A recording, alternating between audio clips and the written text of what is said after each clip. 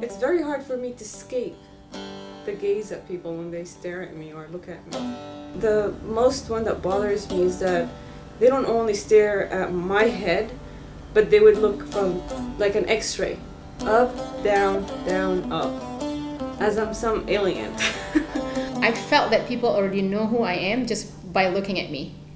They already make their assumptions without even making the effort, you know? Because if you go out there, you wear a hijab, and therefore you probably don't even finish high school. Well, I'm an engineer by degree.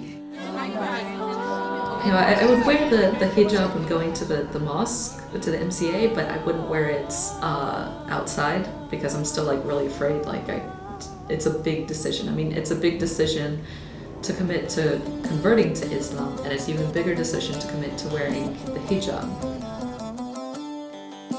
Sometimes when people find out that I am Muslim, they would be surprised that I do not have the hijab.